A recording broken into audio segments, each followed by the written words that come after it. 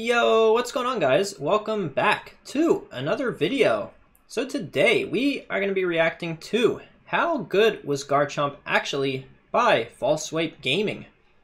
So False Swipe Gaming has been popping off on YouTube over these last few years, with some videos getting upwards of 1 million views apiece.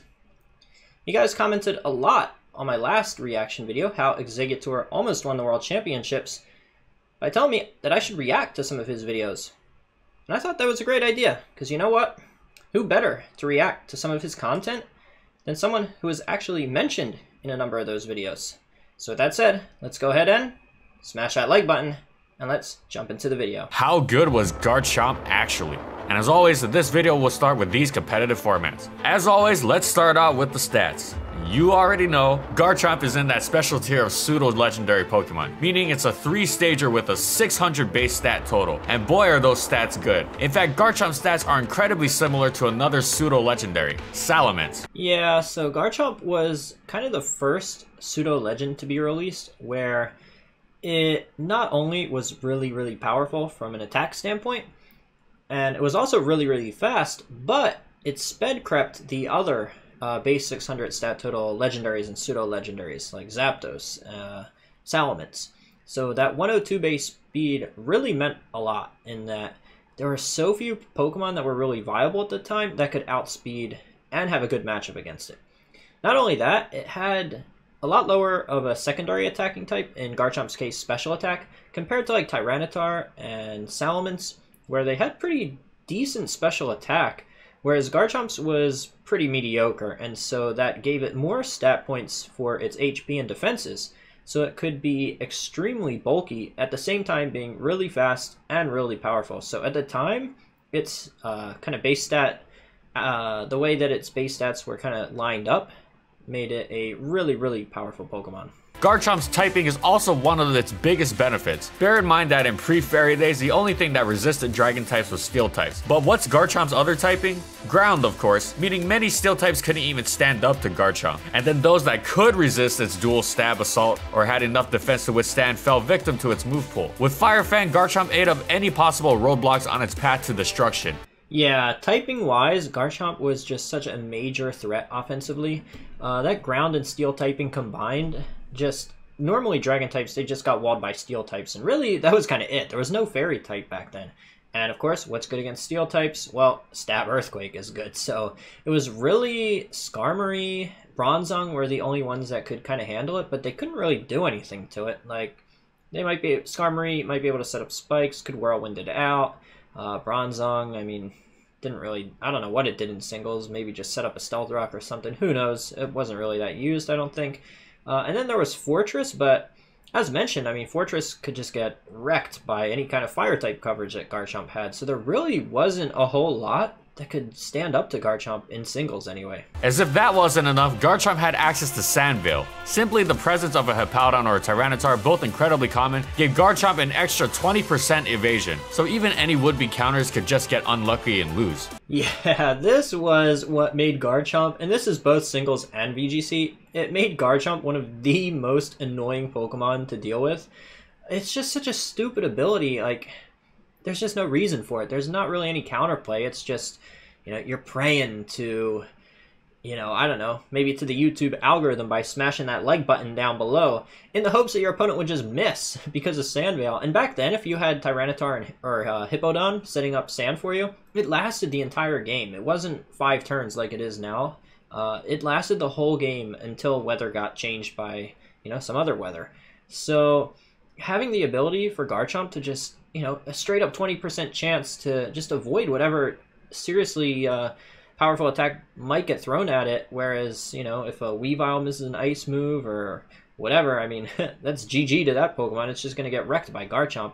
And Garchomp's used to run, not all the time, but there were a lot that would run maybe Substitute, and sometimes in combination with Bright Powder or Leftovers to give it better percentage chance of getting a miss because of Sand Veil. So if Garchomp got a sub up and a Swords Dance up, I mean, it was practically GG. So it was just a really annoying Pokemon to deal with, where even if you gave yourself the best possible chance to deal with Garchomp, not only were you probably going to lose at least one Pokemon, but then you only had an 80% chance to even hit through Sand Veil. So it's just such a stupid ability from just skill standpoint. It just turned the game into stupid luck-based shenanigans. Now remember that stat about Garchomp 2-hit KOing every Pokemon? Here's the kicker. Many pseudo-legendaries were balanced by their 4x weakness to 1 typing, and Garchomp is no different. As with many of its fellow Dragon pseudo-legendaries, it had a 4x weakness to Ice, but with a Yacht Berry, only 1 Pokemon in the entire game could outspeed it and 1-hit KO it, a choice-banded Jolly Weavile. Since the definition of a counter in Pokemon is something that can switch in, take a hit, and then beat the other Pokemon, Garchomp quite literally had no overused counters. Yeah, so this was big back in the days of Smogon, where people were very concerned with the term counters, where a Pokemon needed to be able to switch in and have a really strong matchup against whatever that Pokemon was. So in the case of Garchomp, if you just, if you ever got up a Swords Dance or anything, Pokemon would just get absolutely deleted by Stab Earthquake, Stab Outrage, Fire Fang for coverage. So there really wasn't anything that could switch in safely on Garchomp. It came down to either predicting whether it goes for a dragon type move or a ground type move, or in most cases you would just have to sacrifice a Pokemon to try and get it locked into Outrage, so that you could then send in something like he mentions Weavile that could outspeed Garchomp and kill it. But also, this goes back to my original point with Garchomp's stat allocation. The fact that it was so bulky combined with Yache Berry meant a lot of the Pokemon that were considered pretty bulky and could get an Ice type move to deal with Garchomp, they just didn't have enough damage to kill it. Even without Yache Berry, I mean, Cresselia couldn't really one-shot Garchomp without significant investment. So it was just such a dominant Pokemon, both offensively, and then that little bit of extra bulk and typing and just the ability to hold a Yache Berry, it just all combined to make one of the most dangerous Pokemon in singles, of that generation. Weavile got absolutely demolished by any attacks, and other potential quote-unquote counters, Starmie, Gengar, and Deoxys Speed, all failed to one-hit KO Garchomp if it had a Yacht Berry. Also, Outrage would still kill them. It was just Earthquake they could survive if predicted properly. Garchomp would almost always get the setup, and once it's set up, nothing could win the 1v1. That's where those extra defenses made such a big difference. This Swords Dance set was inarguably the most common and powerful set in Overuse. I'm going to spoil things a little bit, but Garchomp actually got banned to Ubers because of this set. Yeah, so actually a lot of you guys might not know this about me. I actually used to play Smogon singles a ton back in the day. This was in like 2007, 2008, around the very earliest days of VGC. I would grind on, I don't know if you guys remember this. This might date me. It was called Shoddy Battle. It was the simulator after Net Battle. And so I would play tons of games on Shoddy Battle, learn how to play singles, and eventually I got pretty good. But Smogon used to run what they called suspect tests. So at the beginning of the Diamond Pearl generation, to decide what got banned and what didn't, they would have, I think it lasted maybe like a month, maybe more, I forget, where the top ranked players on the ladder at the end of whatever that period was, a month, 2 months, whatever, would then get to vote and decide if Garchomp gets banned to Ubers or if it's allowed and overused. And so I would enter all these suspect tests and cast my vote. One of like, I don't know how many it was, like 50 maybe back in the day. It wasn't really that many. Pokemon was way smaller back then. But yeah, I actually used to play a lot of singles, and I voted in some of those suspect tests to decide some of these Pokemon if they would get banned to Ubers or stay in overused. But Garchomp really was just absolutely insane back in Generation 4.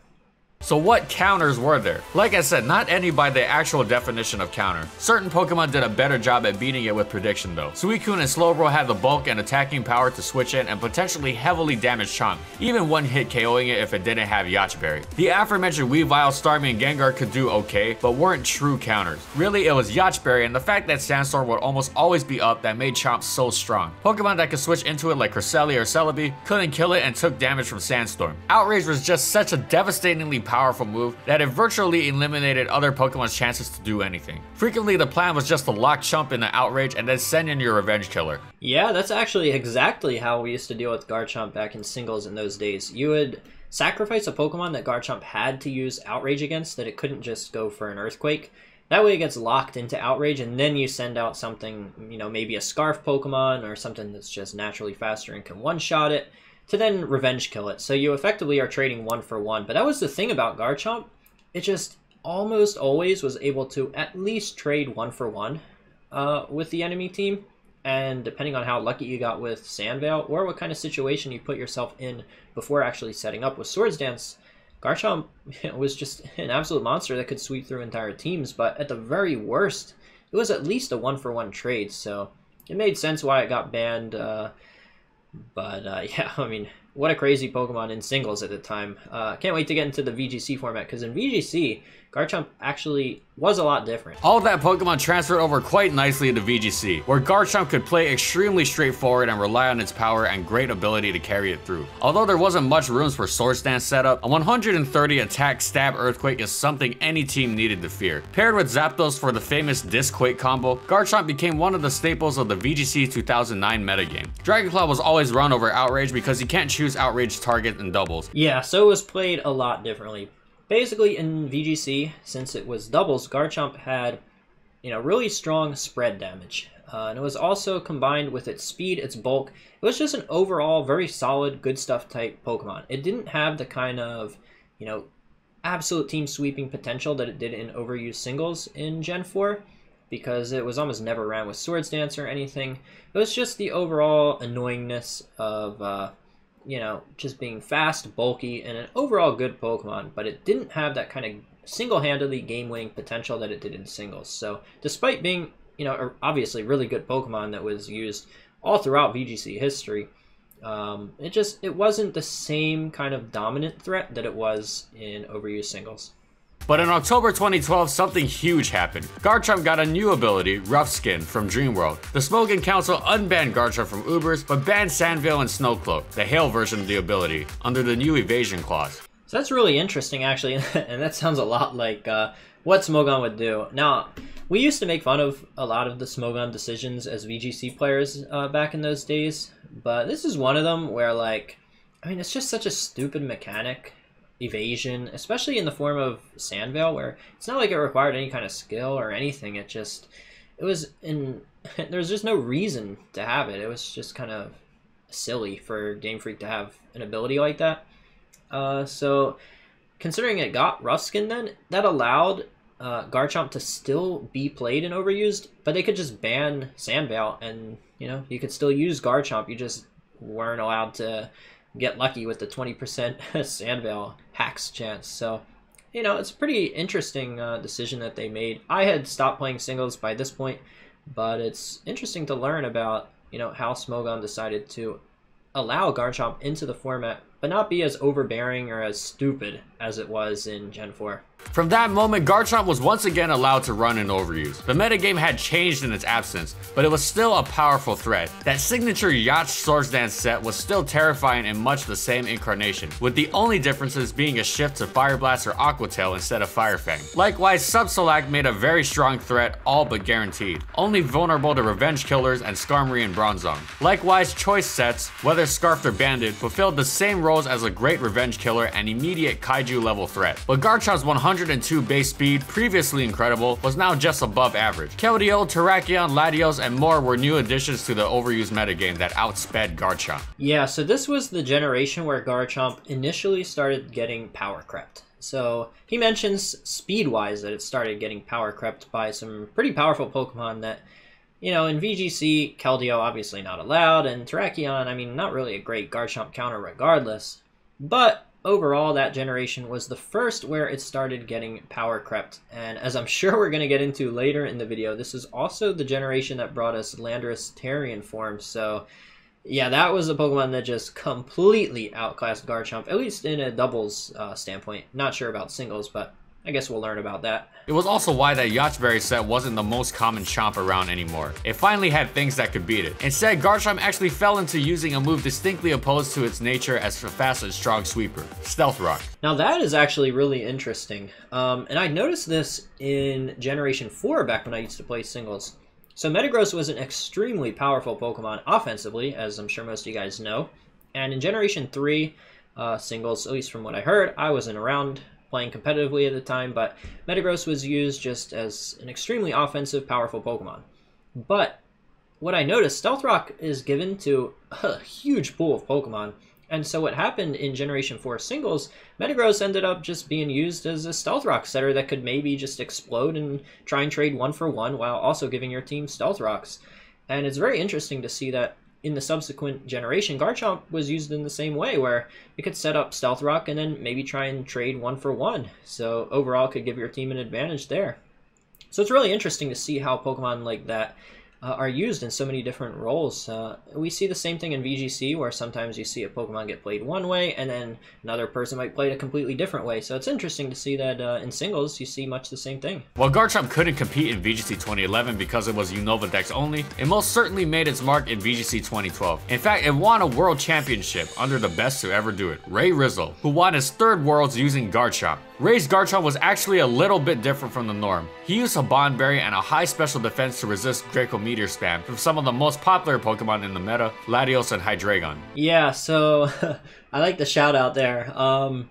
Yeah, so I did use Garchomp a little bit differently in Worlds that year. The way I saw it, ice moves weren't the most common. You would see maybe like a Hidden Power Ice on some Pokemon. Cresselia might have Ice. Well, Cresselia usually had Ice Beam, but Cresselia, unless it was the Offensive Expert Belt set, it couldn't one-shot Garchomp anyway. And a lot of the Hidden Power Ice users, because I was giving Garchomp pretty sizable HP and special defense investment, they couldn't one-shot it either. So the way I thought, well, dragons are everywhere, might as well give it a Hobbenberry so it can survive some Draco Meteors. So that's what I decided to end up doing. But looking back, I'm not sure if it was really the optimal play or even the right play. I do think maybe going for a max speed build and maybe Focus Sash or something could have been better.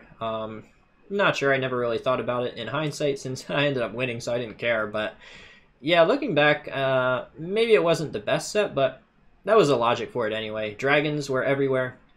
I wanted to be able to survive a hit from all the Dragon Gem Draco Meteor users, and my set let me do that, and I could also at least fire back a Dragon Claw for decent damage. But Dragon Claw, I mean, that was one of the things about Garchomp in doubles that I didn't mention earlier, but False Swipe Gaming touched on it a little bit, in that Outrage was terrible in doubles because you couldn't choose your target, so people would always opt for Dragon Claw, and that just didn't have the power. So Pokemon like Salamence, Latios, Hydreigon, all the Pokemon that would fire off Draco Meteors, those were the ones that would deal serious damage, where Garchomp with Dragon Claw, even super effective, it could almost never one-shot opposing dragons. So it was just kind of that good stuff Pokemon that could be bulky, fast, and deal pretty solid damage, especially spread with Earthquake, which compared to singles actually is weaker because it's a spread move. It's not full power the way it is in singles. So that's another reason. But I mean, Garchomp obviously still a good Pokemon. It just wasn't the kind of dominating threat that it was in singles. A more standard Garchomp was seen on 8th placer Junpei Yamamoto, who ran the commonplace max attack and speed EVs along with Rock Slide, but with Focus Sash instead of Yacht Barrier or Dragon Gem. But 5th placer Seijin Park, who has a history of innovating, used Rough Skin Life Orb Garchomp of all things for his high placing. This speaks to the variety Garchomp could use in its many different sets, one of the hallmarks of its iteration. Yeah, so Seijin's Garchomp was really interesting because he went for Rough Skin. There were some, in theory, where if a Pokemon with Focus Sash that made contact could then attack Garchomp, lose its Focus Sash, and then maybe Garchomp could deal enough damage to kill it, or Garchomp's partner could deal enough damage to kill it. So it was interesting, but at least for me, I had Tyranitar, so there was no reason not to use Sandveil. And then especially combined with, in my case, I had Substitute. It was, I hate it so much, but I mean, hey, it works. It's a way you can get lucky and try and win that way if the worst comes to worst. And even not, Substitute's still a really good move. But yeah, I think looking back again, I'd probably prefer using Junpei's set. I think the max speed on Garchomp really helps it, and then Focus Sash lets it survive those Dragon Gem Draco Meteors anyway.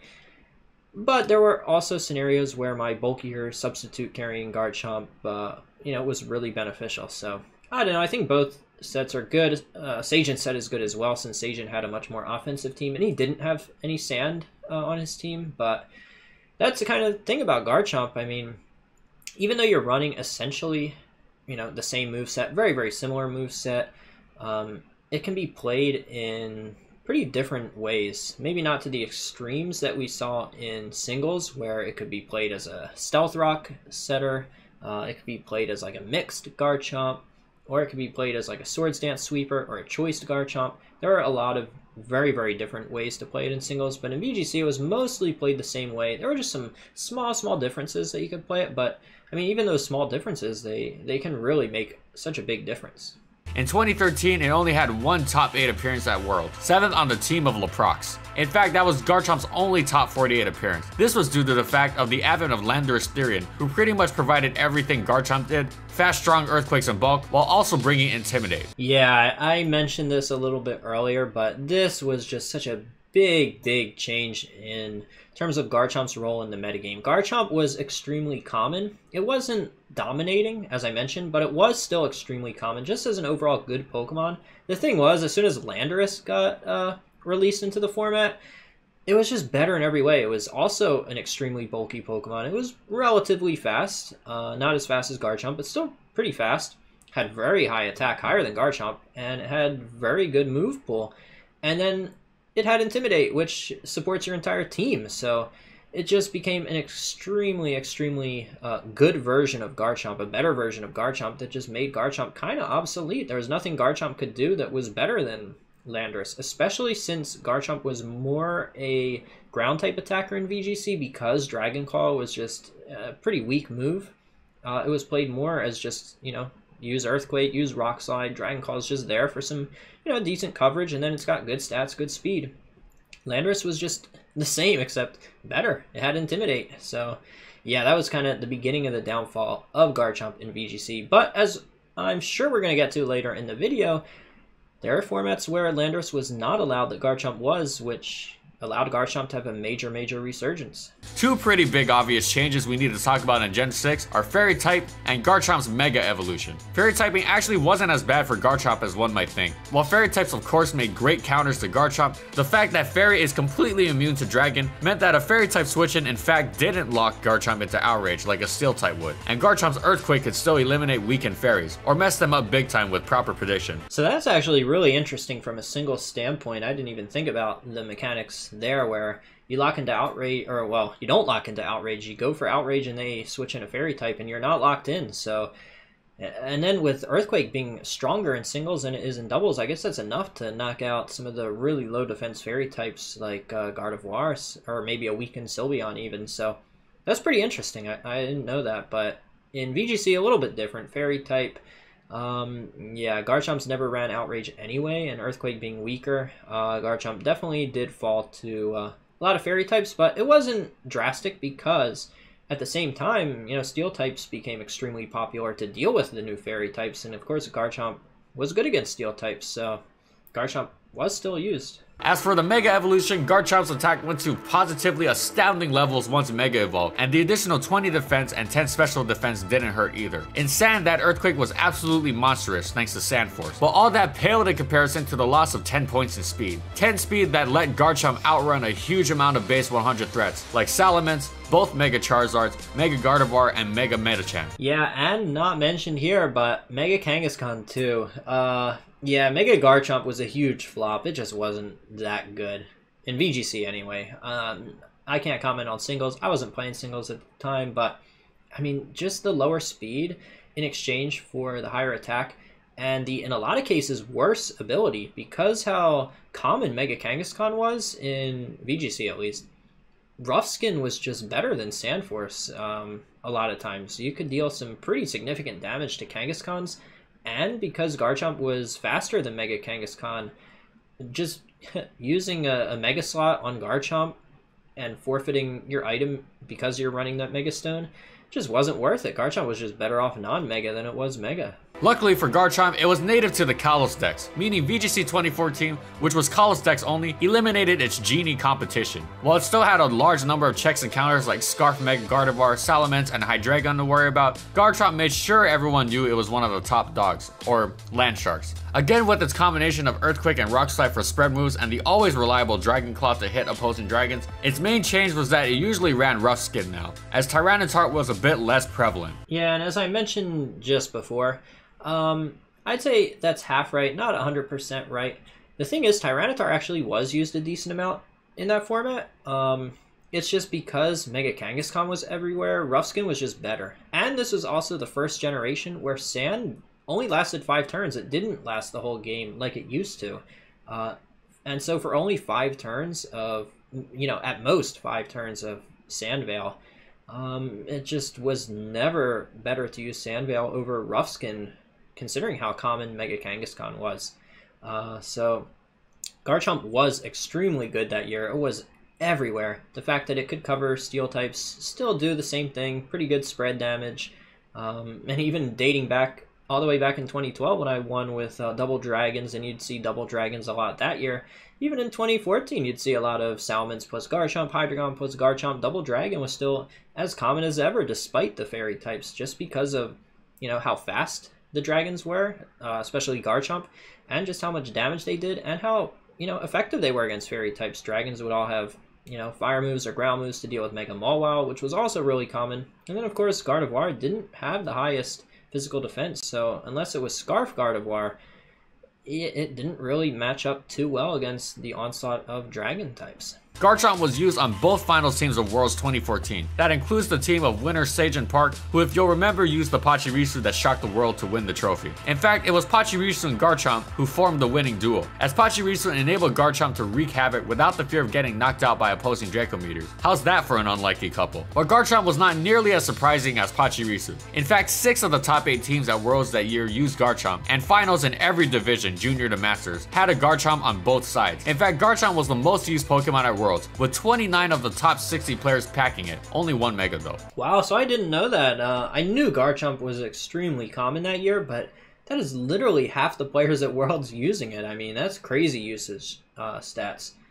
So yeah, Garchomp that year was just really, really good.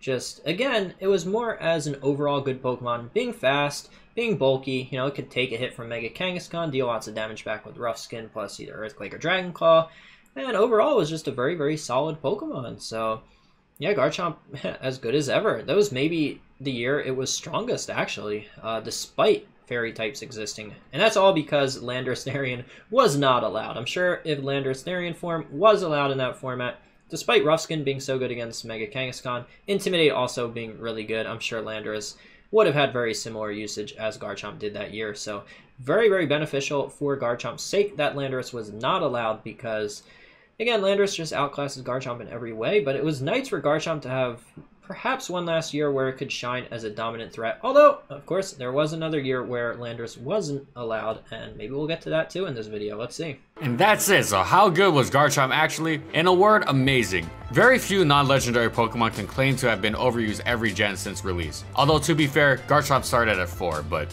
yeah. Garchomp is one of the only Pokemon that was even higher than overused at some points. There are very few Pokemon that could be argued to have been game-defining as Garchomp, although I could think of a few in Gen 3. One of the first non-legendaries to be banned, one of the reasons for the implementation of Invasion Claws, winner of multiple VGC champions, being used a lot, having really high uses in VGC 2017 to either team with or take out Tapu Koko. It was even runner-up last year. And this gets even more dramatic when you realize that the version of Garchomp in overuse is the one without its best ability, with Sand Veil. With Sand Veil, it's disgusting. And unlike some Pokemon who were banned to Ubers and then faltered there, Garchomp could even run with the best Pokemon in the game. Garchomp is bar none one of the best Pokemon ever released in the game, and certainly one of the best non-legendaries. Yeah, so he mentions it there. I don't know, I guess this video is a few years old by now, but yeah, in 2017, Garchomp was also a really good Pokemon and very commonly used thanks to Z Ground. It was just absolutely devastating. And again, that was a format with no Landorus. I'm sure if Landorus was around,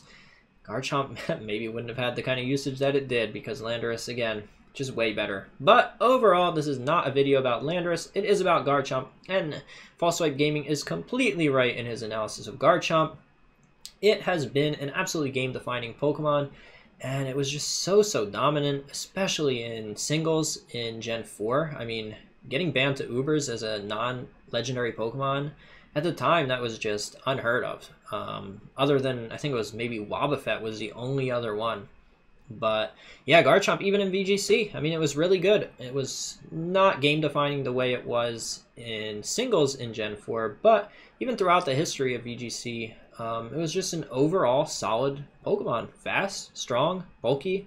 What more could you ask for? It didn't have, base 120 power Outrages, didn't have base 100 power Earthquakes thanks to the mechanics of spread moves and doubles, but it was still a very, very good Pokemon. It wouldn't set up and sweep you in VGC the way it would in singles, but, it was an extremely strong Pokemon that could fit into a lot of teams, especially if you had flying type Pokemon on your team to pair with it. Alright, that's going to do it for this week's reaction. Hope you guys enjoyed it as much as I did. If so, don't forget to smash the like button, the subscribe button, and ring the notification bell if you want to see more content. I'm also on Instagram if you guys want to catch a glimpse into my life here in Japan. I just got back from Okinawa, so I posted some snorkeling and beach pics there, which really should be on OnlyFans, but hey, you guys are lucky I've only got an Instagram. Thanks for watching, and I'll see you guys next time.